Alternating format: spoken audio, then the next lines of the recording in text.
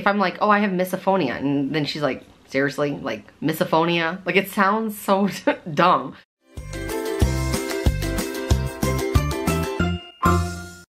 Hey guys, it's Kristin.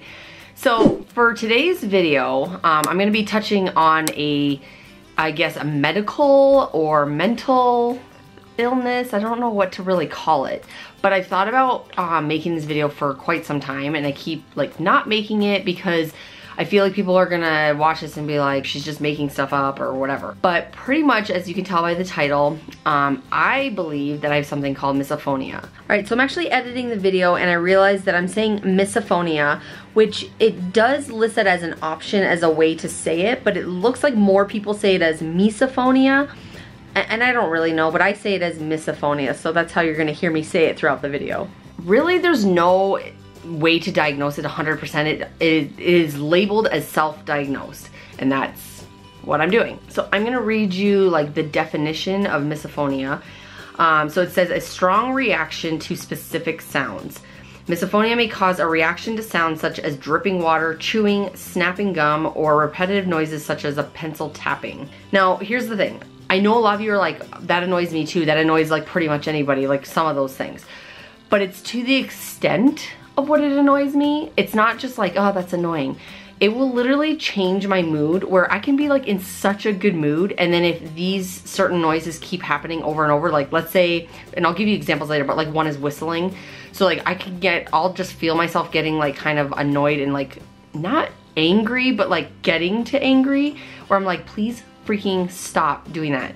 And then if something else happens like in a short period of time, so let's say now someone's like popping their gum constantly, like 2 minutes after someone else was just whistling, it's just like my anger starts to build and build and build and build until I get to a point where I can actually like be in a really bad mood and just like pissed off. So it says it's very rare. It says 200,000 cases or less per year are like self-diagnosed or whatever. There isn't lab testing for it. It says it is chronic. It can last for years or be a lifelong thing. I don't know if it's considered an illness or disease. I don't know what they call it. It just says, are you suffering from misophonia? So it says here, it is not classified as a hearing or psychiatric disorder. It just says, again, it's a hatred or dislike of certain sounds. I believe that I've had this now for a long time, but I didn't even know what it was. I just came across it about a year ago. I was trying to find out why I was reacting so negatively, and why I was having, like, my mood and stuff was changing, like, based off of sounds. I was like, why do I get so annoyed with certain things? So anyways, I started doing all this research. I just started Googling like, get annoyed by sounds, get irritable by sounds, like sounds annoy me, blah, blah, blah. And I was like, nothing's gonna come up. And literally every single time I searched that, misophonia came up immediately. And I was like, what is misophonia? And I'm like, I can't go around telling people I have misophonia. Like, this is stupid. But just the more I read about it, the more I researched it, I was like convinced that I had that. Every single little thing I've read, doctors, you know, like blogs and articles about it, and just like read things that other people have posted about it. And I don't think I have like a super severe, because I know there's some people where like they have very severe cases, but I just, oh my god, sounds just, and it's both positive and negative. So I now have started to learn how to deal with those type of things, and like my family knows certain sounds like will trigger me. So like Matt, I feel so bad. He loves whistling and I can't stand it. I mean, literally, he can whistle one time and I'll be like, stop, stop, don't even start. Like that's how bad it is. And I feel bad because like, I'm like, okay, listen, you can whistle your little heart out when you're at work, when you're driving at home, whatever. I was like, please just don't do it around me. Like, it makes me crazy. And then the other night, my son had come back from vacation and his suitcase was sitting next to him, and he was like playing with the zipper, and he was like flicking the two zipper pieces together. And I instantly, like, we're in conversation, but now that I know that I have this, you know, this problem, I try really hard to ignore certain things, or like not, because I don't want to keep burdening other people with it. But the second he started doing it, that's all I could pay attention to. So we're like in conversation and I'm kind of like, yeah, listening to the conversation, but all I hear is ding, ding, ding, ding, and I let it go for about 30 seconds, and I just looked over and I was like, can you please stop doing that? Like, I tried really hard to not, you know, like yell at him or anything like that. So some of the other things, I try to take some video of like things that, other things that I've come across that on a normal person might not even notice it, and for me that's all I can can think about is this noise that's making me crazy.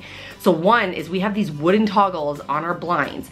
So when we have windows open and the wind starts going, I have to make sure that the blinds are pulled a certain way where the toggle is like above the window, or I have to like lift it up and put it on the window, because this is what it does.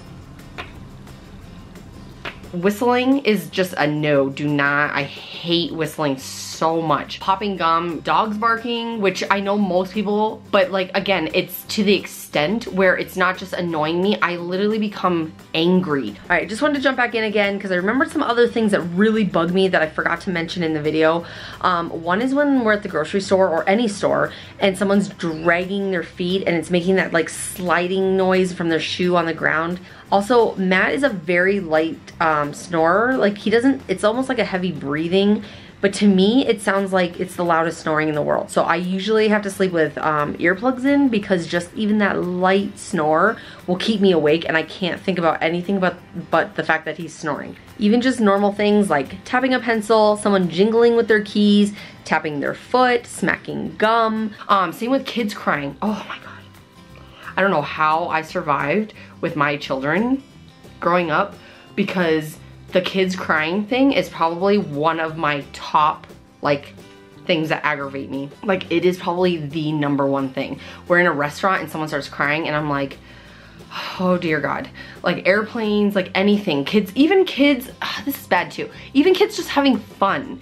The constant laughing, like if they are laughing for like just non-stop for like 5 minutes, I'm like, God, please go somewhere else and do that. Like the noise just makes me I can't stand it. So just a couple other things about this really quick. Sound sensitivity can be common among individuals with OCD, anxiety disorders, or Tourette syndrome. I also feel like I have a little bit of OCD. When the kids were younger and they used to play, I used to clean up their toys as they were playing because I couldn't stand like the mess that they were making. I've gotten way better, but when the house does get really messy and there's stuff lying around, like I will start getting really anxious and like I just don't like it. Like I just need the house to be clean. So I do feel like I might have some like minor OCD stuff. Really, there is no like treatment for it. It says the only thing you can do for treatment is to like go to a counselor and just like try to get your anxiety and your OCD out under control and try to like be more aware of sounds and things like that. But there isn't really like a way to treat it to make it go away as far as what I've read. So I'm hoping that like as when you grow out, like you start liking foods that you never liked before, or you might like music you didn't like before or whatever. So I'm hoping I'm gonna grow out of it at some point, but this has been going on already for years, because I remember 7 years ago, something like that, when I went over to my cousin's house and she had like a baby and like a little toddler or whatever, and they were like running. She had like a layout where it went like kitchen, dining room, living room, kitchen, you know, like that. And they were just running and running and running, and I was getting really mad, and we ended up getting into a fight, my cousin and I, because I was like kept asking her, I was like, can you make them like go downstairs? Can you make them go somewhere else? And she was like, they're just being kids, they're just having fun. And it was making me so mad, and like we got into like an argument about it. And it was totally my thing. Like, she's right, they are just being kids and stuff, but I was not reacting to it very well. So this has been going on for years.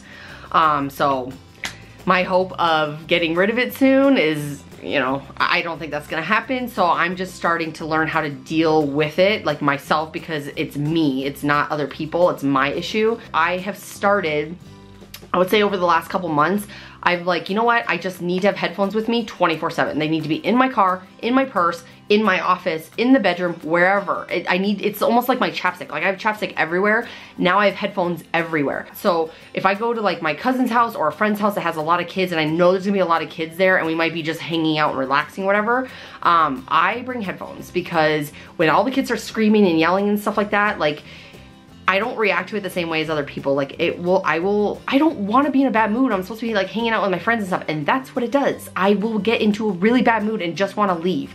So headphones are like my lifesaver right now. Music really helps me quite a bit, but I do have to, I've created certain playlists because when I'm in that state of mind, even like music that I would normally love for working out or when I'm pumped up and stuff, when I'm in that state of mind, that music makes it so much worse. Like I get more aggravated. So I have playlists which is like some meditation, anything that's like low mellows or very calming music where there's not a lot of high pitch, low pitch, high pitch, you know, it's all like almost like monotone type of music.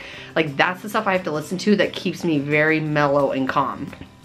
So, anyways, I just wanted to make this video because it's just something that is a big part of my life at the moment. I don't know if other people have even heard of this, and I thought maybe if you're like me and you know, you're not just the average like, oh, a dog barking, yeah, that's kind of annoying, but it's more like the dog is barking, like you're gonna go insane. Like that is something different than just, you know, like a tapping pencil, like, oh, can you stop doing that, ha ha ha, whatever. Like it makes me so mad.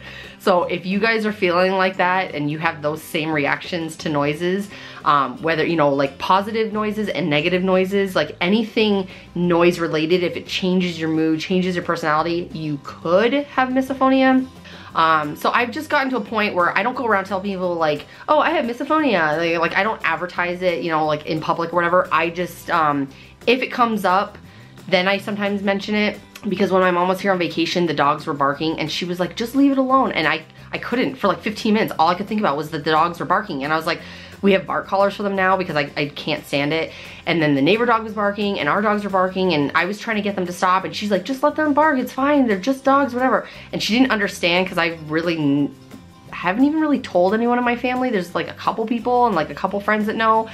But like I was kind of afraid to tell her because like, if I'm like, oh, I have misophonia, and then she's like, seriously, like misophonia? Like it sounds so dumb. So I just don't tell people, but in that moment I had to tell her, I was like, listen, I can't ignore it because it's making me really angry and frustrated and stressed out. And I was like, I have to make it stop. Like I can't ignore it. Like you need to understand, like just saying, just ignore it. It doesn't work for me. Matt says that to me all the time. And I'm like, listen, you know I can't ignore it. So I had to tell her in that moment, but I felt like so weird and silly telling her. But yeah, so I just thought that, you know, making this might help somebody else out there or maybe bring more awareness. I don't know, that sounds really weird too. But yeah, so I'm pretty sure I have misophonia. And that's pretty much it. I feel like I rambled for like 15 minutes about this really odd, weird thing. All right, last time I'm jumping in, I promise. I did forget to mention that Katie Morton is a psychologist therapist. I'm not exactly sure what her title is, but she does a lot of videos on YouTube about mental health. And I didn't realize, but she had done a video on misophonia years ago, and she explains it really well. And watching that, like I literally felt like she was talking about me. Like exactly what she talks about in the video is exactly what my mental state is, how I feel about with sounds and things like that. So I'm gonna link that below if you guys wanna check it out. If you guys have any questions about this, about like maybe other things that I have reactions to, or if you think you might have this, like I've been researching this for a while now, so I feel like I'm pretty up to speed on what this is. Feel free to leave me comments below. But that's it for today's video. So I hope you guys liked it, and if you did, give me a thumbs up. And if you're new to my channel, don't forget to subscribe and hit this bell so you're alerted when I upload a new video. And I'll talk to you later. Peace.